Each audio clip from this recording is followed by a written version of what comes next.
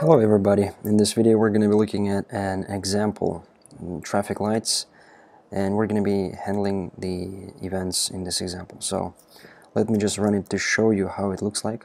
Alright, this is the result. So we have traffic lights, red, yellow and green colors, and three buttons here, red, yellow and green. So let's see how it is drawn. Here we have a class called lights. In this class we have three circles, red, yellow and green. And in the constructor we create all these circles and fill them with colors, and basically we draw this circle in the constructor. And we have three methods called turn red, turn yellow, turn green, which basically switch some lights off and turn some lights on. Turn red makes the red red and yellow and green white.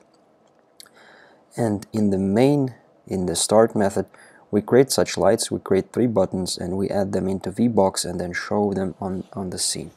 Basically what we want to achieve is that when we click red, the red shows. When we click yellow, the yellow should show up. When we click green, the green should show up, and others should be off. Alright, so let's do it. So first of all, when we click the button, it fires up the action event. We need to register that event handler for that event with the setOnAction method. setOnAction method accepts a class that implements the event handler interface. So we need to write a class that implements this event handler interface. Let's say it's going to be redAction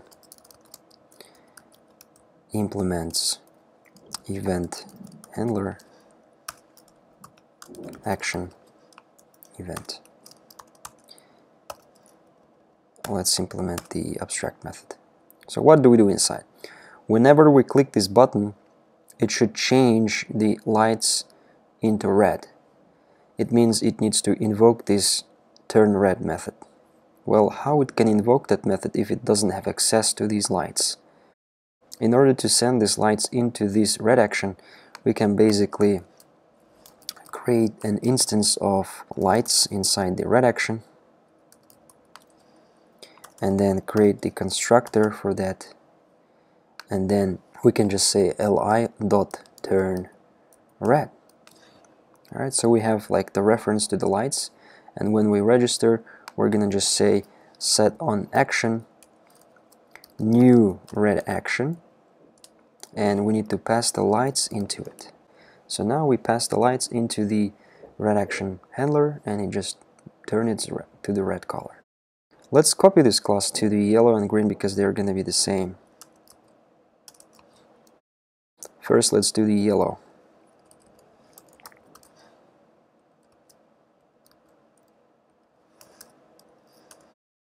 It's done. Here we need to make it green.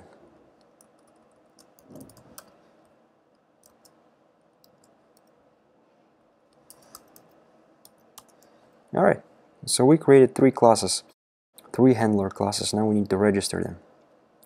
Let me actually move this down a little bit. The registration part, yellow.setOnAction new yellow action, and pass the lights there, and green setOnAction new green action and lights. Alright, let's run it. Let's click on red, yellow and green. So initially it shows all three colors, but when we start clicking on the buttons, it shows the colors separately. Alright, let's analyze our code. So when we analyze our code, we see that the traffic lights Java, a single Java file, has 5 different classes. So like the traffic lights, the main class, and then we have the traffic lights itself, and then we have 3 classes for handlers. It's kind of,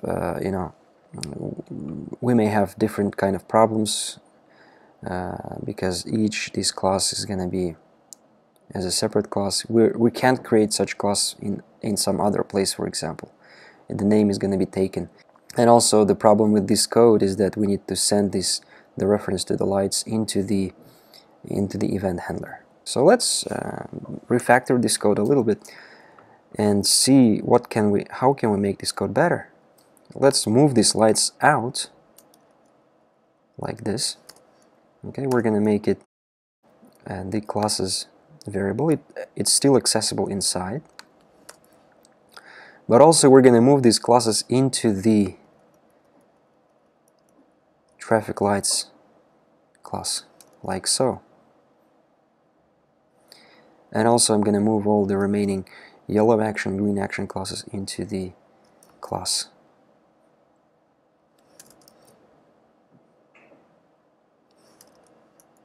Now you can see that I have a class inside a class, right?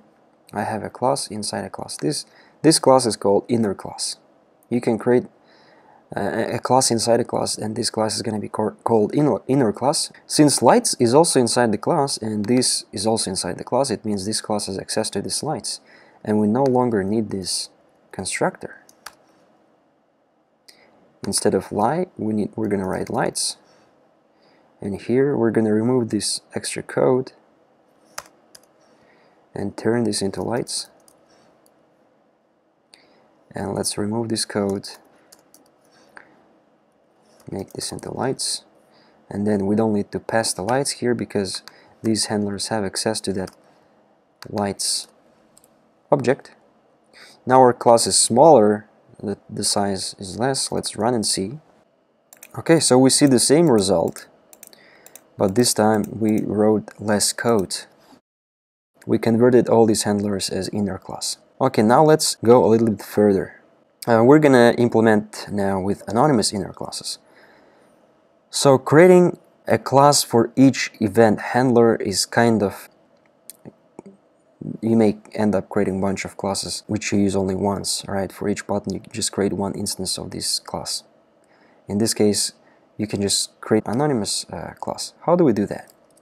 So we want to set action to the red color, yeah? I mean the button red.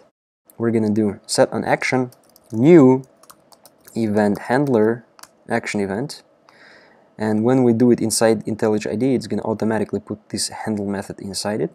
Here we have an anonymous class.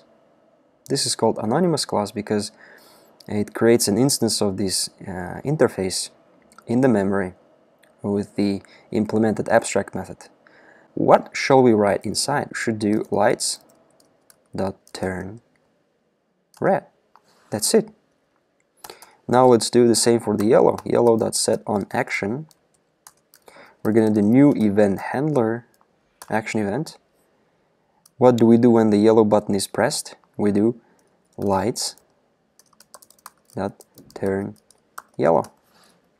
What happens when we press the green button?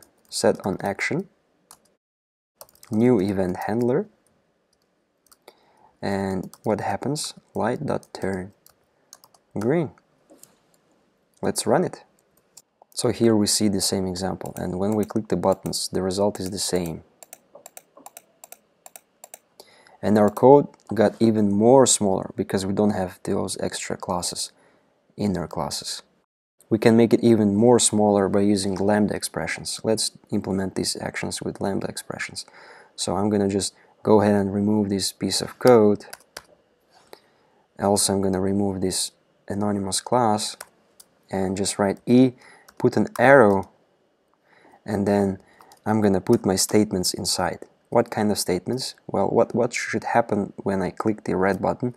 I just need to turn the lights into red color. That's it. This is the implementation with lambda expressions. Let's try with the yellow color as well.